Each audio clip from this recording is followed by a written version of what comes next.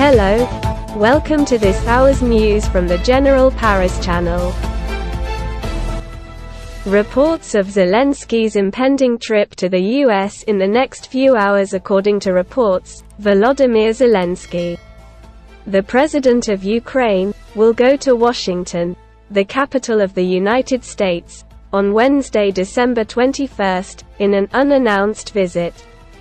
As reported, Mr. Zelensky, in addition to a possible meeting with Joe Biden, will also give a speech in the U.S. Congress during this trip, which is said to take place in a few hours, Wednesday, December 21st.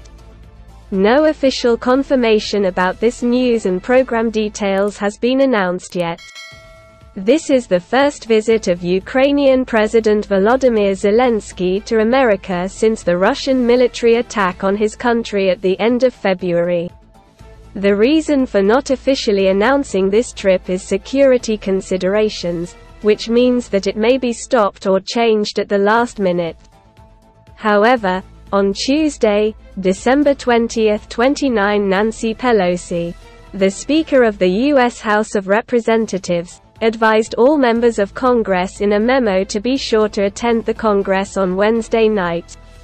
The note, which does not give further details, says, "Please register for a program with a very special focus on democracy."